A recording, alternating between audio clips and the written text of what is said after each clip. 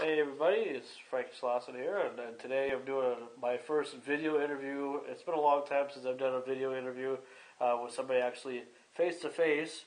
So I moved to Rapid City, South Dakota here about a little over a month ago, and while I was waiting for a job to happen, I helped my Uncle Scott do some mowing jobs, and we actually mowed for the guy who I'm interviewing right now. Kind of weird how we met, but we're talking about it. And talk about who he is. His name is Merritt Olsen. And while that name might not be too familiar, how's it going?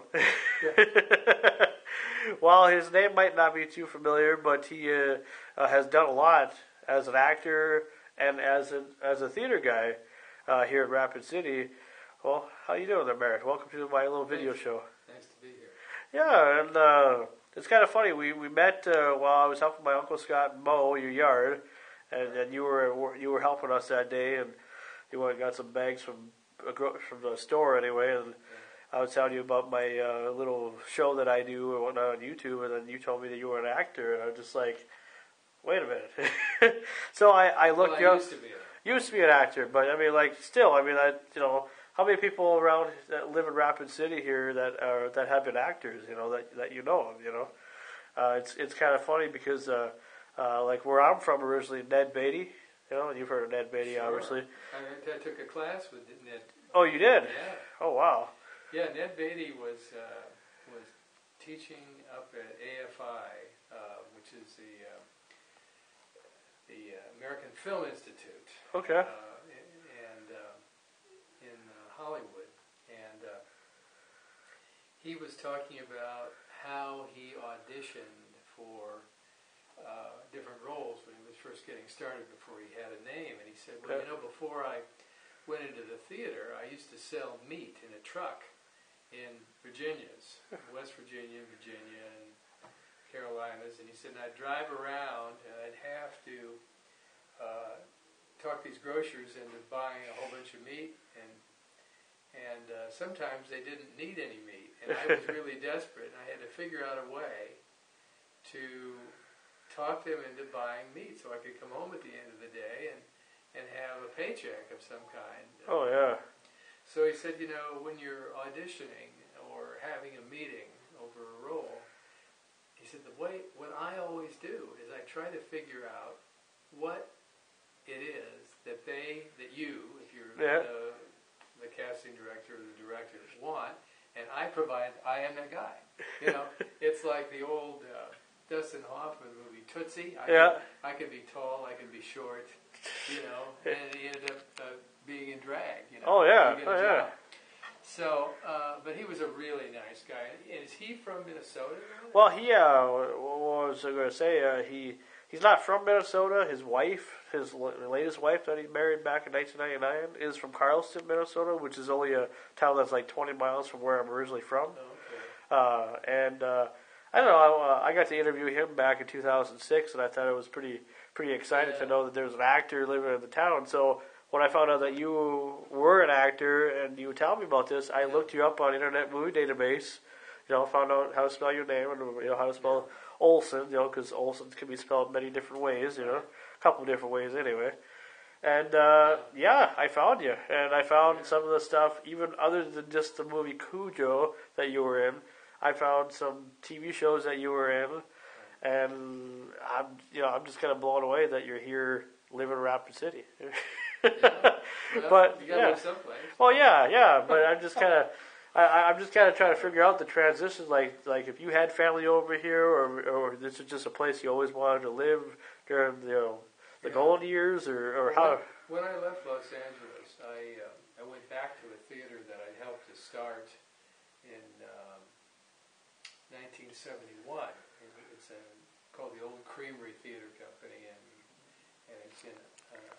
When I came back, it was in the Amanas. When we started it was in a town called Garrison, Iowa, 300 people. Oh. And I was there about 3 years, and then I started looking around and interviewed for this job to manage the community theater, and this was in '92. And I was here managing the Black Hills Community Theater for 8 years, and then my wife and I moved to Freddie Harbor, Washington, where I managed another community theater, which was more like a performing arts center. It's Yeah. an island, base population about 7,000 people, Oh. and we were essentially the house for theater. We had two theaters, a 75-seat theater and a 285-seat theater, and we did things year-round. And so, but all this time, I've been in touch with people here in Rapid City about how things were going, because for 8 years we were trying to get a new theater or expand the place where we had been housed. And there was a division between one group and another group, and so the community theater split off, and we're up in the mall for a number of years. And then finally this opportunity came along. But I've been coming through because my family and my wife's family is in Iowa, and that's on I-90 right through Rapids. So we stay with a dear friend and his wife and hear how things were going. And as I was approaching retirement, it seemed like we'd had a great time in Rapids. It seemed like this was a good place to land, and it's been a real adventure getting this new performing arts center started. Oh, sure. Yeah. So you're pretty much retired, or are you like? I'm tired. You're tired, but you're just not retired yet. Yeah, You're still working. I'm tired again. So this is just something that you do. Quasi-retired. Okay. So this I is. don't know that I can ever fully retire. Okay. I don't know that anybody can anymore. The way the economy is, but also they say you really have to stay active. So Yeah. I'll be 68 in December, and I plan to be doing something for quite a while. Oh yeah. I mean, you might as well. I mean, this is a different world we live in nowadays, as everybody keeps saying. So. But so is this like connected to the school, or is it just something separate? Well, it's connected in the sense that it was conceived as a joint venture. Yeah. It was sort of designed together by the same architect. There is a partnership with the school, but we have our own focus. We are primarily active with the community in the afternoon and the evening with our classes and our rehearsals. The school, of course, is active during the day. So the magic hour is around 4 o'clock. At 4 o'clock, we have access to more of the building than up to that point in time. Okay. Right now, students have just moved in. There's lots of issues with security. And so we're just trying to roll with the changes that occur almost on a daily basis. Oh, that's cool. Getting it up to speed. So, yeah. Well, that's cool that you have a passion for the theater business, because did you ever think that you would ever, like when you were a young guy or even a little kid, ever thought that you were going to become what you have become, kind of like get into the acting business? No, I was going to be a history teacher or a lawyer or something like that. I have a degree in political science, and in December 1967, I developed a duodenal ulcer, and I had several transfusions and some really cute nurses. But it was a nursing school where I was being treated, and the doctor came in. He said, "I got some bad news and some good news. Yeah. The bad news is you got a duodenal ulcer. You're going to have to watch your diet. This will be condition that you could have your whole life, and but the good news is you're not going to Vietnam." Yeah. So at that point, I realized that I really didn't want to go to law school. Yeah. And so I started looking around, thinking about what could I teach that would be fun, and I'd always loved the theater. Yeah.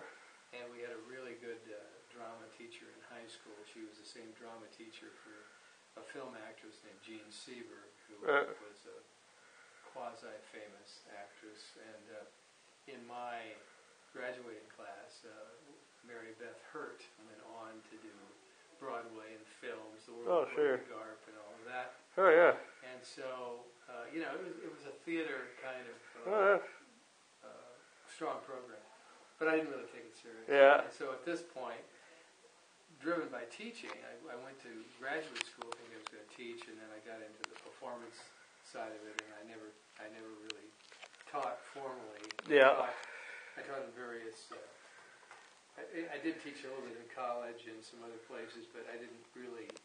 I wasn't into it as a full-time deal. Oh, sure. Make a little money on the side, in between engagements, as we say. Yeah. But where finally, after doing a lot of regional theater, the Midwest and New York and Seattle, I finally moved down to Los Angeles because I thought that I would be able to make a fairly good living doing voiceovers. Oh. When I was a kid, at the age of 5, my kindergarten in those days was only half a day. Yeah. So I was in the morning section, and so in the afternoon, my mother told me to take a nap. Well, instead of taking a nap, I turned on the radio. We didn't have television, and I would listen to soap operas. Oh, yeah. And the first soap opera in the afternoon was something called Pepper Young. And I loved the sound of the voice of the guy that played Pepper Young. And it would go all the way through to One Man's Family at 5 o'clock. So years go by, and I'm taking my sister to audition for the Manhattan School of Music, and I'm sitting at the CUJO Theater. And the CUJO at that time had a lot of phones where actors could come in and make phone calls, call their agent. Sure. It was the days before cell phones. Oh, yeah. Service. Get your messages. So this guy is calling people and calling people. I'm sitting there because I had a call back for National Shakespeare Company, and I was going over the script that they were going to call me back for to read.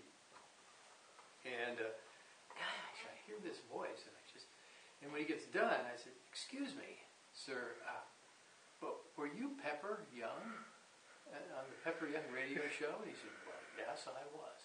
And then I said, "And then after that, did you do Jell-O?" And well, yes, I did. and then, were you the voice of Smuckers? Well, yes, with a name like Smuckers, it has to be good. And that guy's name was Mason Adams. Huh. And so I get to Los Angeles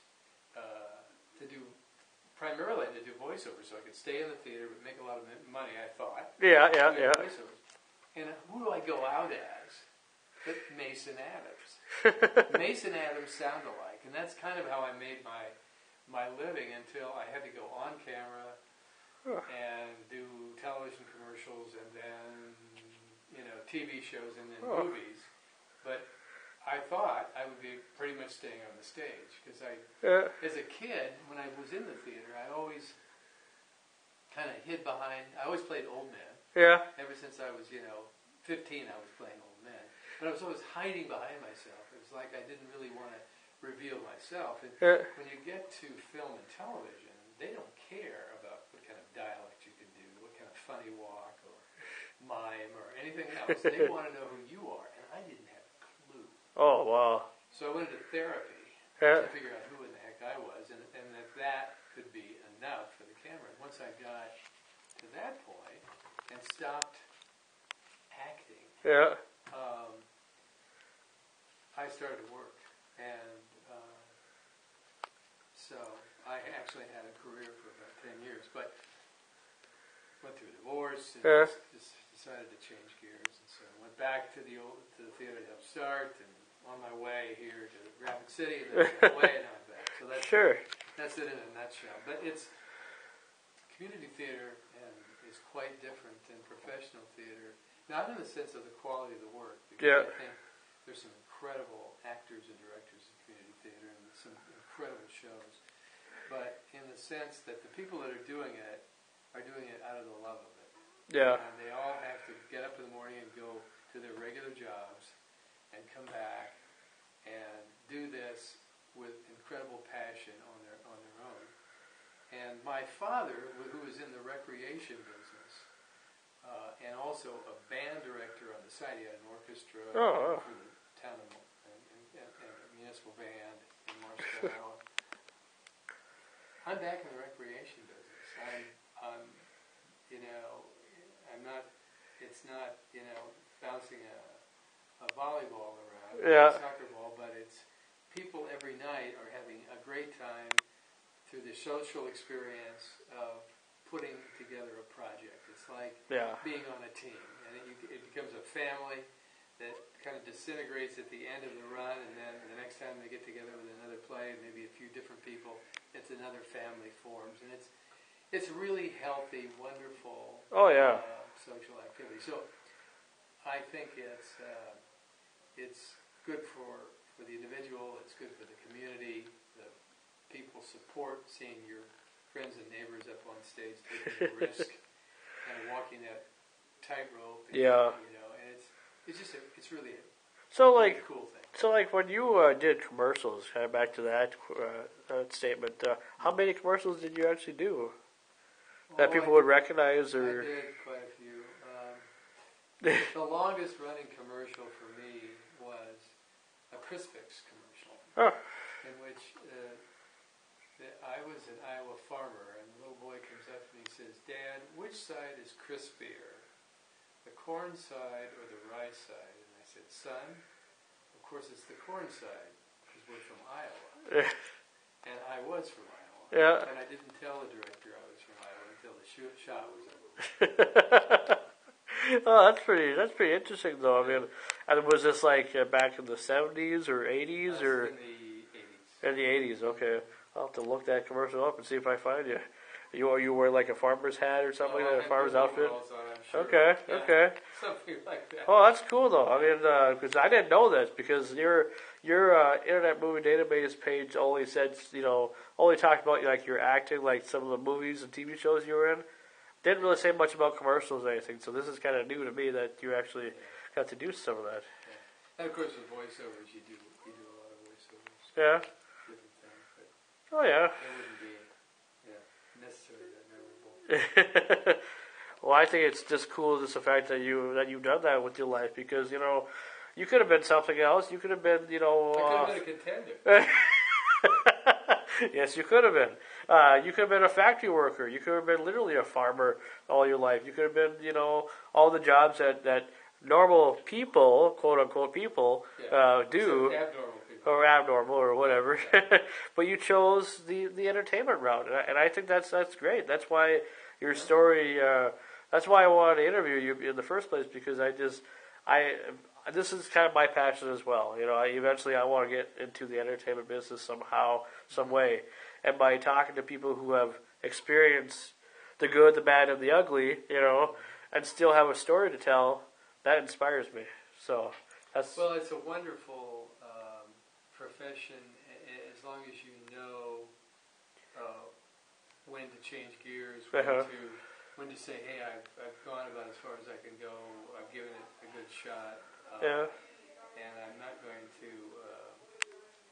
there are other things I can do. There are a lot of my friends in Los Angeles, working actors, but you have your good years and then you have your bad years. Sure. Your good years and your bad years. And it's really about managing money. And if you can, relatively young in life, grab that what they call the gold ring, something, whether it's a series or a movie or a really well-known commercial that lifts you to the point that when you're going down, you're not going that far down. You have enough money when you're going up that you're leveling at a place that you can actually have a life that you're doing. And so that's where the chance comes in.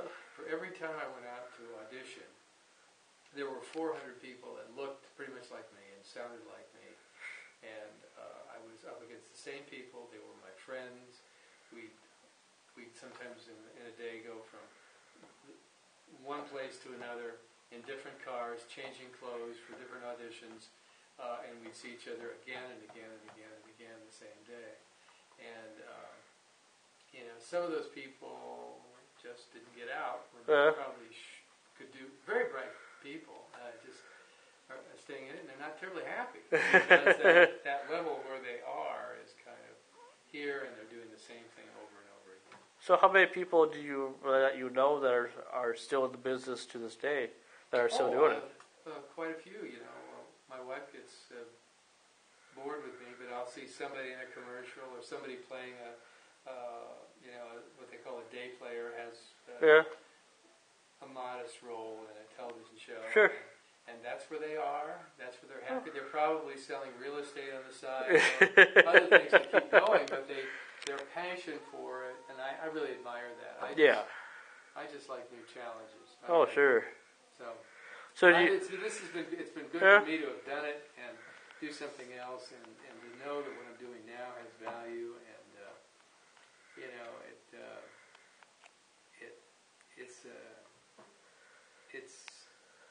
I've been able to make choices about things along the way, which is really nice. So, what are some notable TV shows that you were in that people might not, or might know, or might not know? Well, let's see. I'm still getting residuals for MacGyver, Who's the Boss,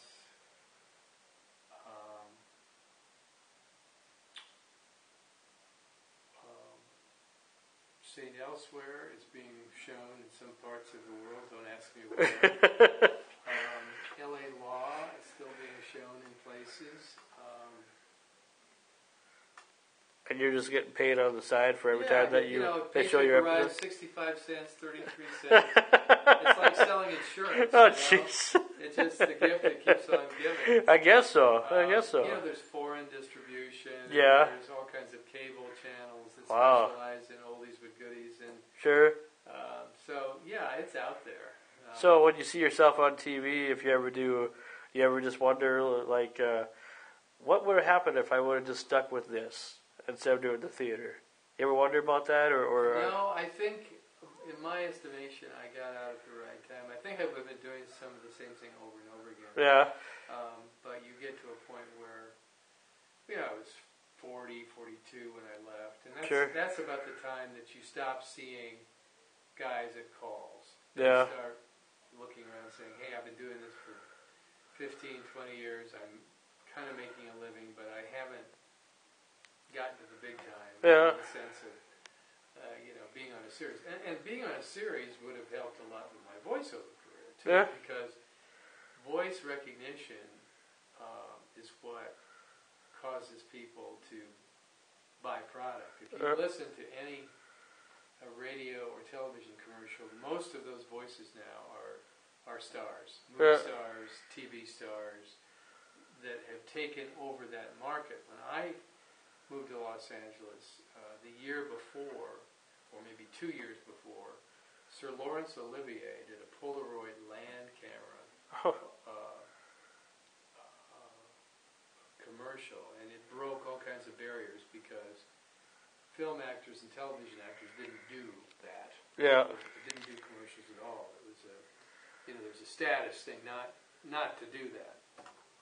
And so when I got there, I was already on the second team because I didn't have those creds to begin with. So it's a different world now. There's so many different markets to reach people, internet and cable shows, and it's all kind of gotten, I think it's democratized is the way to describe it. It's widely distributed.